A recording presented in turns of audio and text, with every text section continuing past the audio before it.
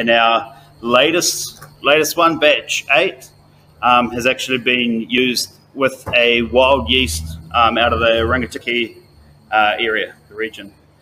Wow, so the guys at FrothTech made found one. I think they've been working for years to find one that was actually viable as a brewing yeast.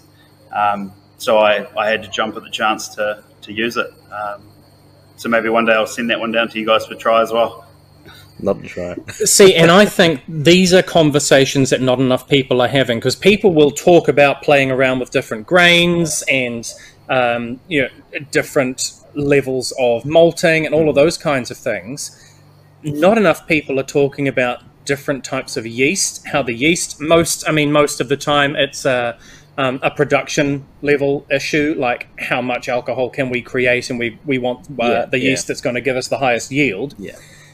And I mean, internationally, there are heaps of different yeasts, and again, people are usually focusing on a few strains. But now to hear that there are uniquely New Zealand yeasts, wild yeasts that we're using to try and create, this is, it's another conversation for another day, but I want to try that. Yeah, that sounds fascinating.